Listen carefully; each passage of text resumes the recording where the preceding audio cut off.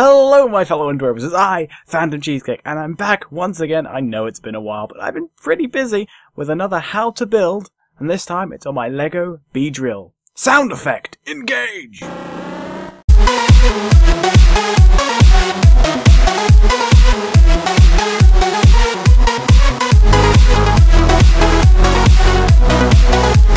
If you haven't seen the review for this guy, I did it quite a while ago, and I've just recently got a comment on it asking if I can do a how to build on it.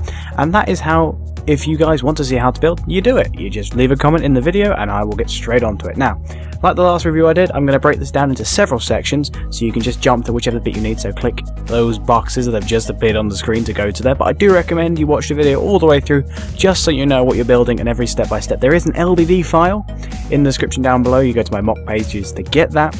But I would recommend watching this video first, give it a like if you are going to use that LDD file. Also, give me some credit if you do use it anywhere in videos, animations or whatever. And it would be nice just to get some recognition for it. But anyway, on to the first part of the video, which is all the pieces you're going to need to build Lego Beedrill.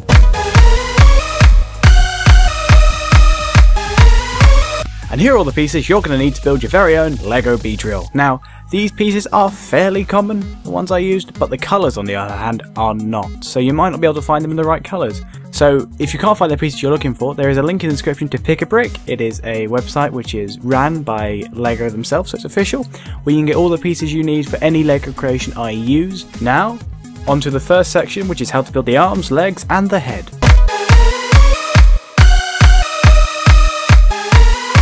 You're going to need to build the arm, the legs and the head of Beedrill.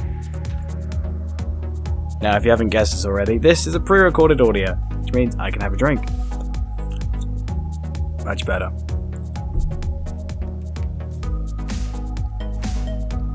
So first off, we're going to be starting off taking this weird 1x2 hinge piece.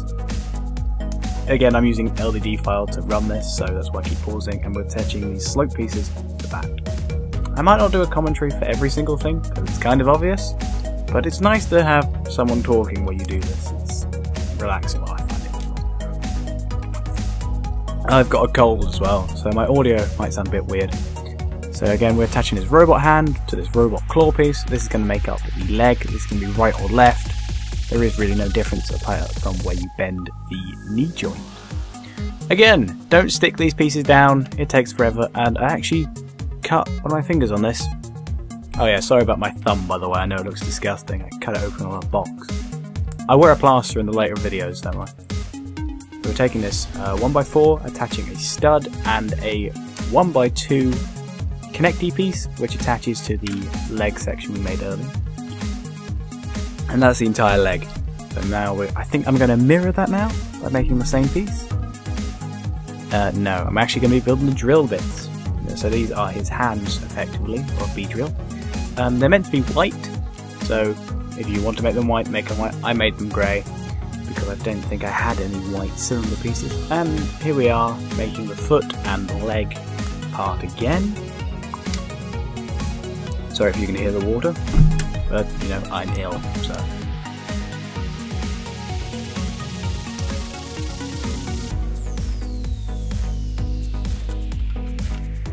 We're attaching a 1x2 hinge piece to the back of the knee. This makes the knee articulation.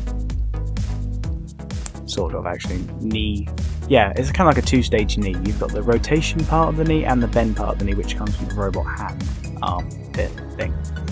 I don't know what their names are. I just make it up as I go along. I know some of their names, not all of them. Technic pin, I know that name. And a Lego gun, because it looks like a gun. Attaching the drill bits to the end of that, like so, and then do that again for the other hand thing.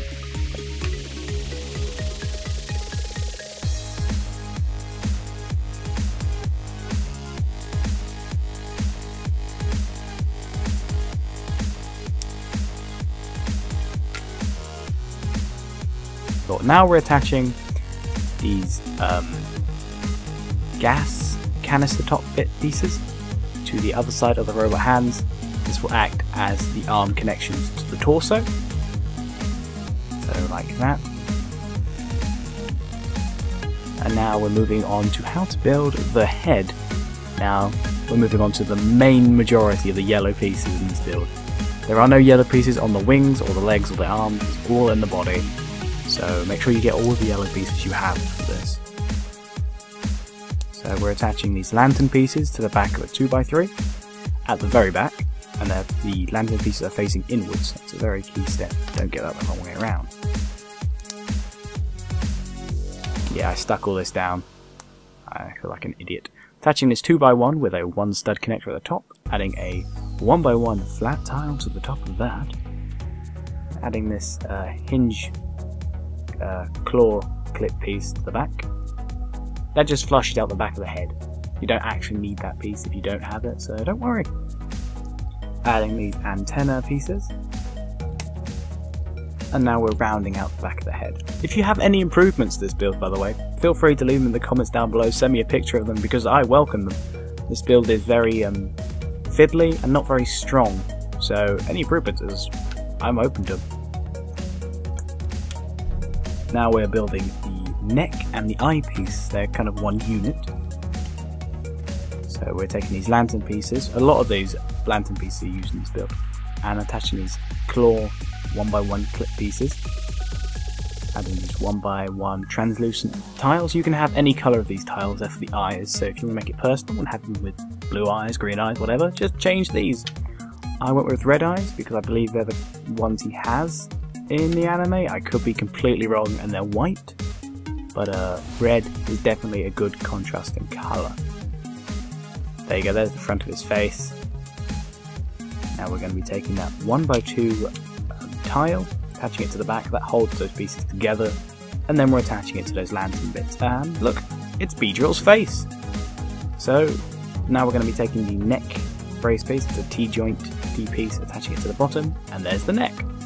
Adjust the ears however you want, and that is how you build the arms, the legs, and the head of Beedrill. Now we're going to be moving on to the abdomen and the torso of him, so onto the next section.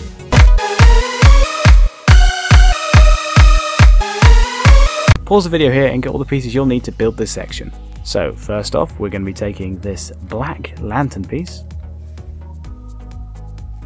There you go, just put it in refocus.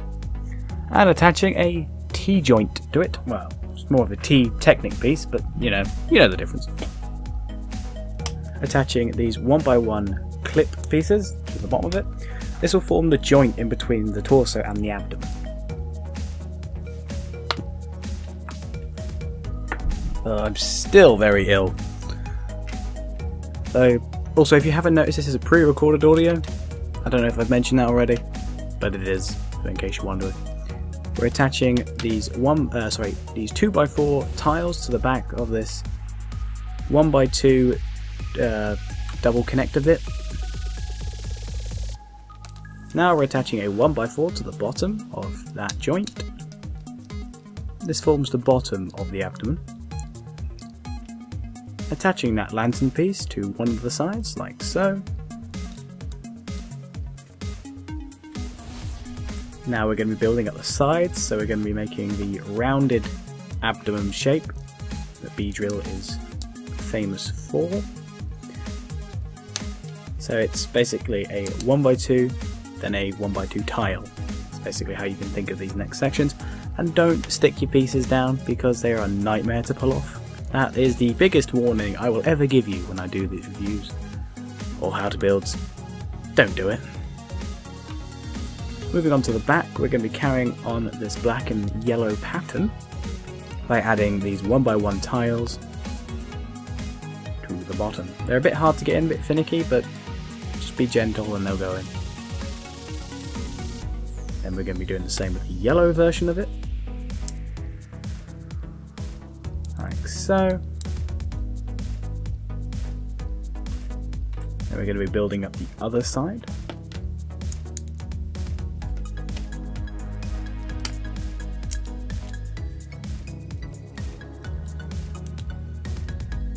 Now you have a mirror image on both sides. We can fill in the back, alternating between black and yellow. Now we're adding these cheese slope pieces, and of course the corresponding colours. Now trying to find a lot of these yellow cheese pieces will be very difficult, but you'll be surprised on how many you actually have. If you've ever bought any Lego City sets and the construction ones, you'll have loads of them, because this is where I got mine from. Now we're taking the lantern piece, adding a 1x1 tile, adding a 1x2 connector and a cone piece. That makes the stinger bit at the bottom. If you really want to make this a stinger, you could add a sharp object like one of the antenna pieces to the bottom, so it looks like a needle or whatever it's called on a bee, but I like to have it flat. Now we're adding 1x3s across the top, so you've got that pattern carrying over. I would recommend using tile pieces actually here, so it's a bit smoother, but I don't own any 1x3 tiles in that colour, so I had to use the stud version. Adding the cheese slopes again to the other side. As you can see already, we're nearly like 2/3 of the way done with this build. It's super quick, super simple, but it looks really cool when it's all together. Just fill in the back bit. Now we're going to fill in the front with a 1x1 flat tile in yellow. Now we're going to be moving on to the torso section. This is how we're going to connect the legs to the body. Lantern pieces and sideways claw bits. Adding some more cheese slopes. Now if you're following the LDD file, which I'm doing right now, you will not use one of those 2x3s, but I do make an alteration to it, in which we use all the pieces here, so I recommend using that version because it's a little bit more stable. Adding more lantern pieces to the sides. This is where we attach the arms. Again, adding those cheese slopes to get the cascading body effect.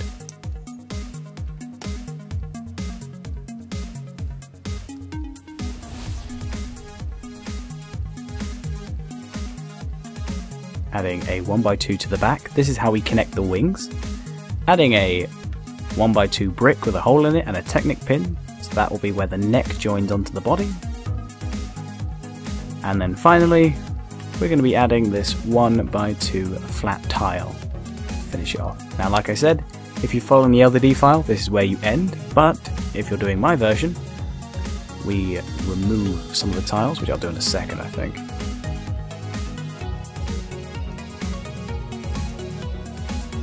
We remove some of the tiles and the cheese slopes, so we just take these bits off.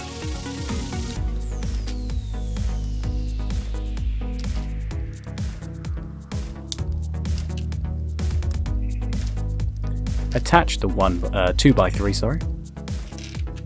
That makes the body a lot more secure and it's not going to fall apart as easy as it would without it. So I recommend doing it this way around. And then same pattern again, we just fill it all over.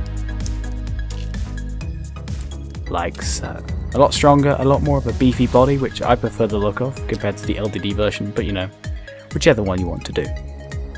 And that is the abdomen and torso for Beedrill. Super simple, super easy. Now we're going to be moving on to the wings.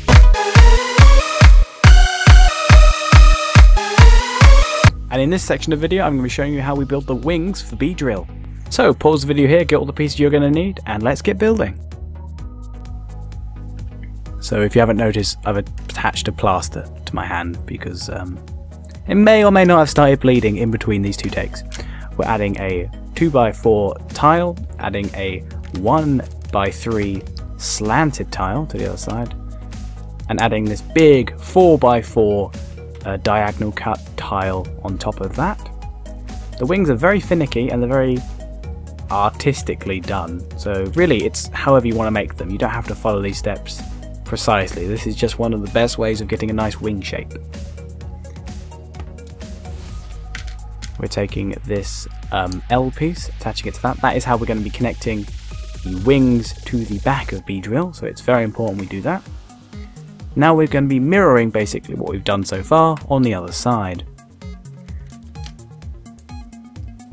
So again, taking this big 4x4 slanted tile, adding 2x4s to the bottom to reinforce the connections.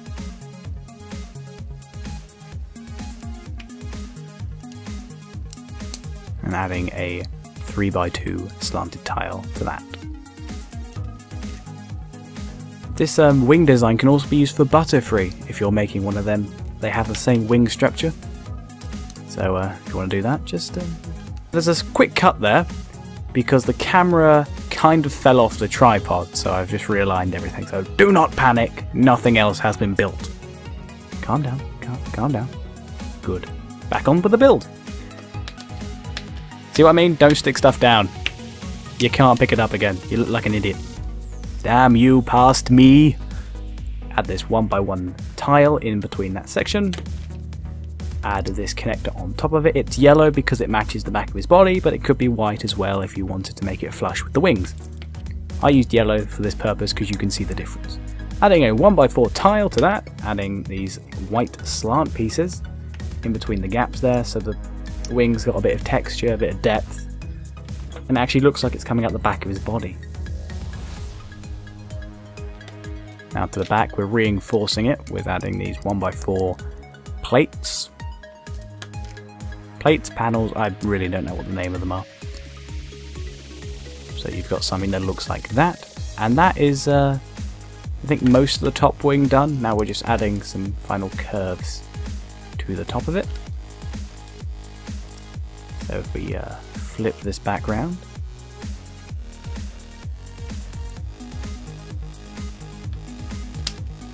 we can add just a little bit more detail. All these pieces are just detailed bits, you don't actually need them, it just adds some nice texture to all the pieces.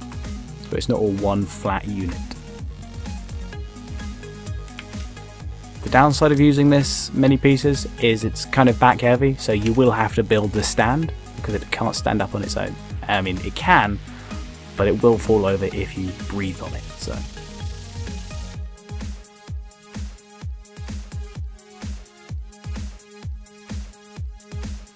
now we've done the top bit, we're going to be moving on to the lower section, where we'll be taking this weird looking piece, I don't even know how to describe it, and attaching a 2x2 flat tile to the top of it.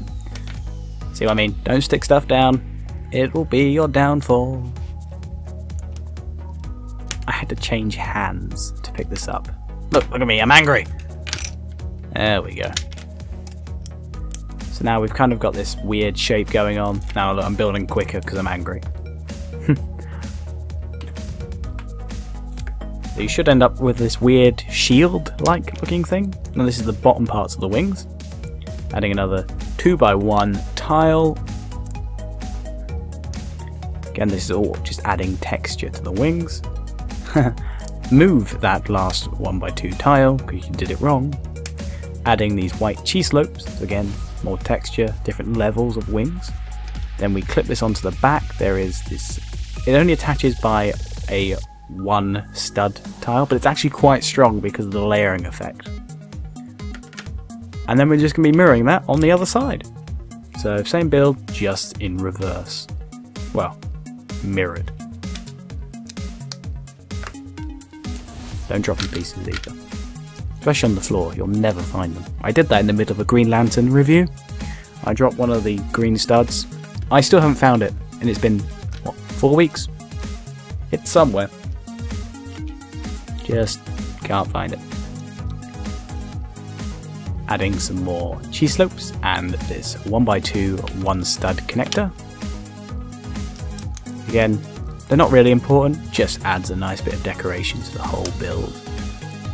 And then we attach that to the other side of the wing, make sure you get in the right place, and you get this really, really nice looking wing. So now we're going to be moving on to the stand and base of the build. This bit is optional, but I do recommend you do it, otherwise he will fall over.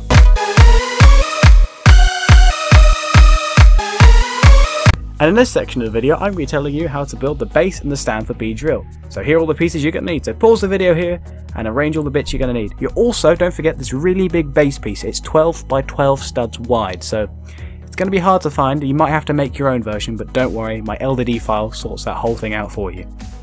Now, on with the build. So first thing, we're going to be taking the 12x12 plate. As you can see here, it's pretty big. And we're going to be building the black outline for the pixel art of the Pokeball.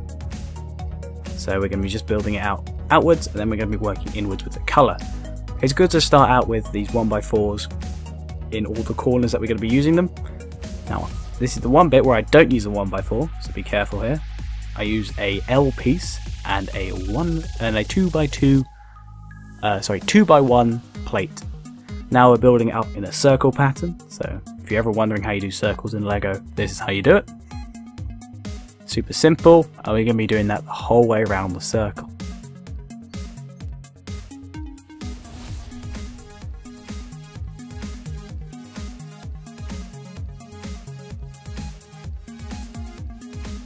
This is my second attempt at doing pixel art. The first time I ever did one, you can look at my mock pages at it's Aborigine Art. I did that on a whim. Have a look at it, it's weird. I'm going to say it's really weird, but it kind of looks cool.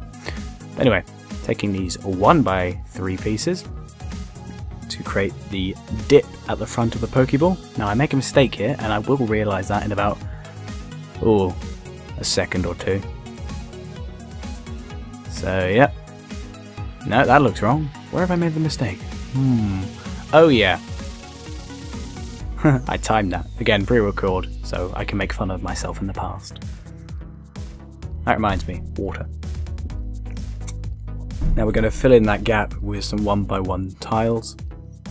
You can make these out of flat tiles if you wanted, and I think it would actually look a lot better, but again, I don't own that many flat tiles, so again, I'm using the stud version, which has its benefits. You can actually stick things to it. We're going to be adding these really bright red sections. They come out pink, sort of-ish.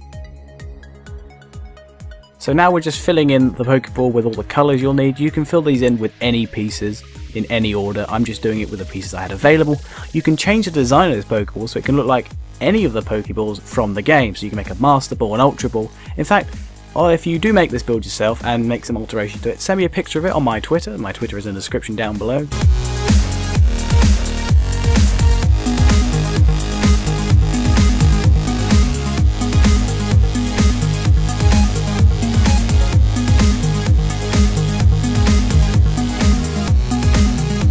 And with this final stud, that is the Pokeball bit done. That's your base plate, and it actually looks like one, the original 8-bit version. Now we're moving on to the stand. Now the stand is just a stand. There's nothing important about it. It works, it's functional, it's just strong enough to hold Beedrill. When I say that, I mean just.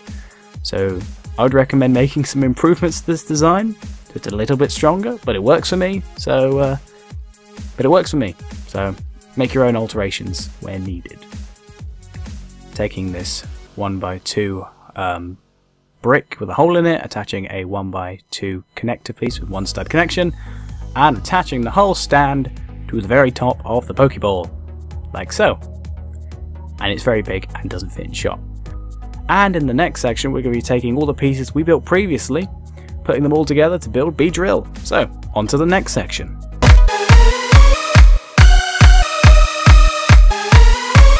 Now in this section of the video, we're going to be putting all the pieces that we've just built all together.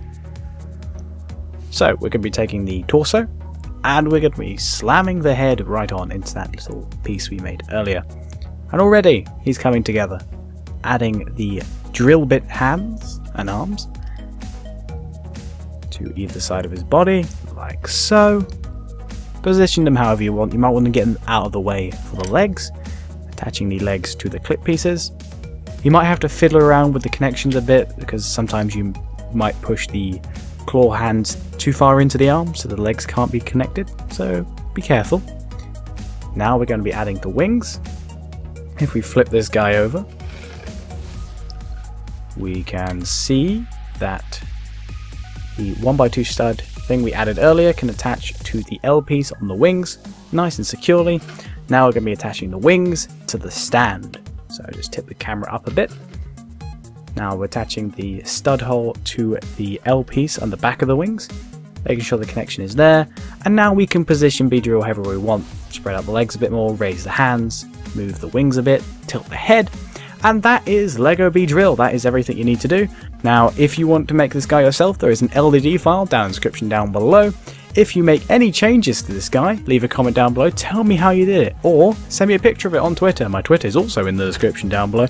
And of course, if you don't have any of these pieces, Pick a Brick is also down there as well. So I'd like to thank you all for watching. I've been Fam Cheesecake, you've been the audience. If you've got any more improvements or suggestions, or things I should build next time, leave it in a comment down below. And I'll see you all in another video. Outro music, engage!